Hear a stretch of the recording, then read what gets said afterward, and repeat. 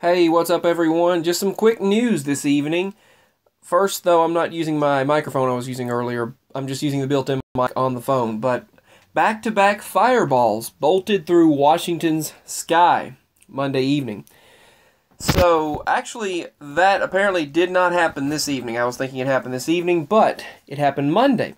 Two bright fireballs lit up the sky Monday evening, widely visible from D.C. to New York. Out of this world, they stated. This is the heat map showing fireball sightings across the East Coast. This particular path of this fireball went from the green to the red pins, basically showing the location. Two bright fireballs went across the East Coast.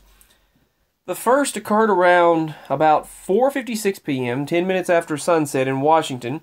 It illuminated the twilight eastern horizon, burning vibrant shades of green, blue, and white as it exploded in our atmosphere. It lasted about 5 to 7 seconds as it fell, fragmenting into a number of smaller shards like a doomed firework.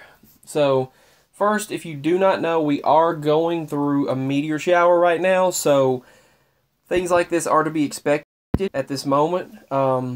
It's been so cloudy that we weren't able to see them for the past several days here, but today is it was slightly clearer, but tonight rain's moving in, and tomorrow it's supposed to rain, so we likely won't be able to see the meteor showers here.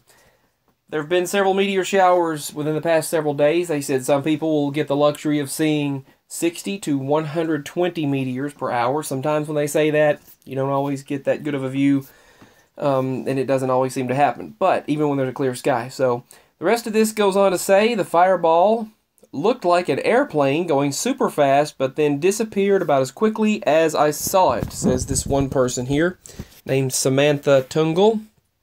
She's a Capitol Weather Gang Facebook follower who witnessed the event in Prince William County. Basically, people were reporting this all over social media and calling 911 and, yeah, all kinds of things. Other eyewitnesses described it as like a stray firework, green and slow-moving, and an incredibly bright blue-white streaking ball. Now, I did see one time. I just wished, I said, man, I wish one would hit where I could actually get a meteor, and then, boom, something hit our vehicle. It's left a dent, still, right after I wished what I stated. So, you know the old saying, be careful what you wish for, be careful what you state. Yeah, I have to do that, because when I state things off the wall, sometimes they wind up happening. And this rock just kind of went into many pieces, but they claimed, when we had it analyzed at this, I don't know, someone in our family had it analyzed at this college or university or whatever. They claimed that they analyzed it and didn't see that it was a meteor, or that it was a meteor, that it wasn't a meteor. That's what they claimed. I don't know. I don't even know if I believe it or not. They wouldn't tell you if it was. But something hit our vehicle and left a dent in the left side, left a dent in the vehicle. I'll show you in a video what happened. Whatever hit from the sky hit our vehicle and dented it. And right after I said what I stated. So, yeah. The American Meteor Society received 4 dozen reports from the spectacle from Richmond to Providence, R.I., Rhode Island.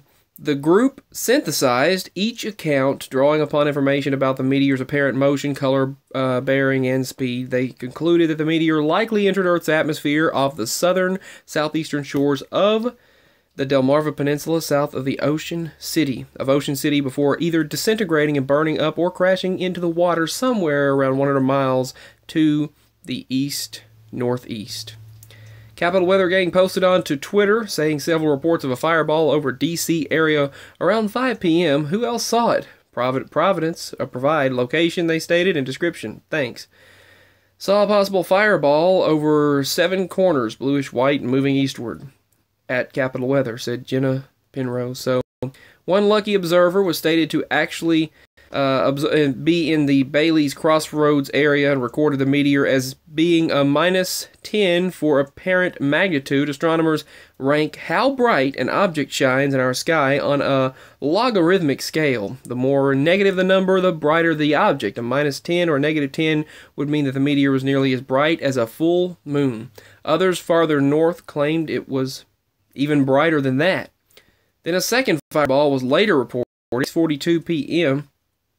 Before anyone could catch their breath, yet another fireball took the plunge into our skies.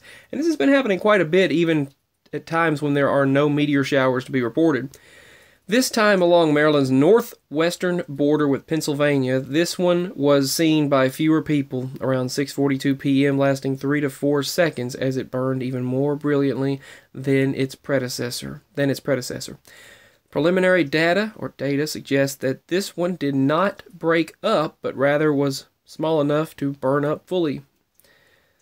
Several reports of fireballs over the D.C. area after 5 p.m. They had others to share, and this person they saw one.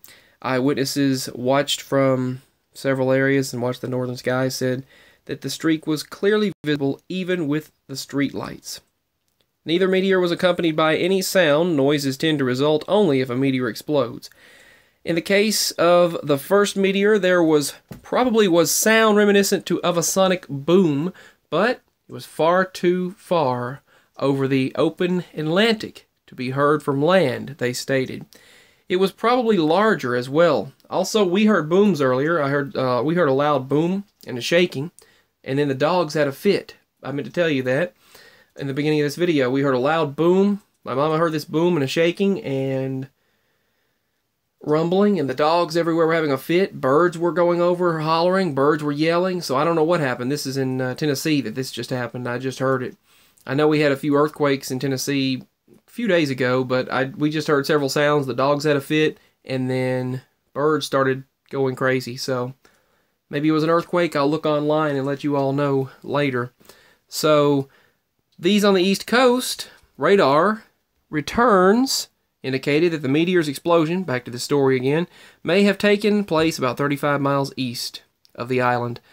At the time that it was impossible to be entirely sure, though, at that time.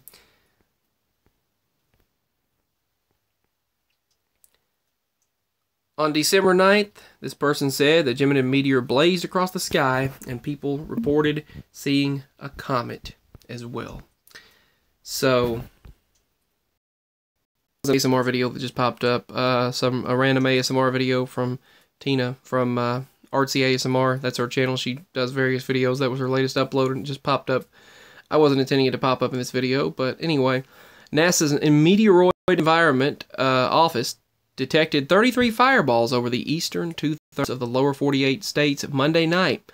By triangulating their trajectories with their network of all-sky cameras, the organization can calculate a meteor's track and velocity. Of the 33 meteors, 6 have since been initially classified as Geminids, and 25 remain undetermined.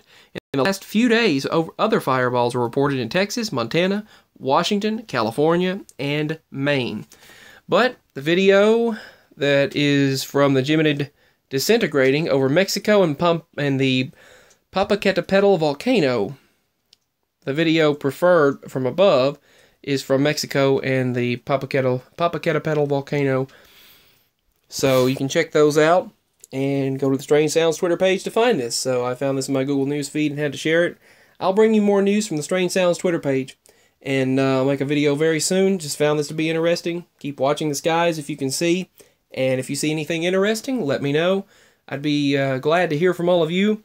I'm interested to hear if any of you have seen the celestial objects or any of the celestial events taking place.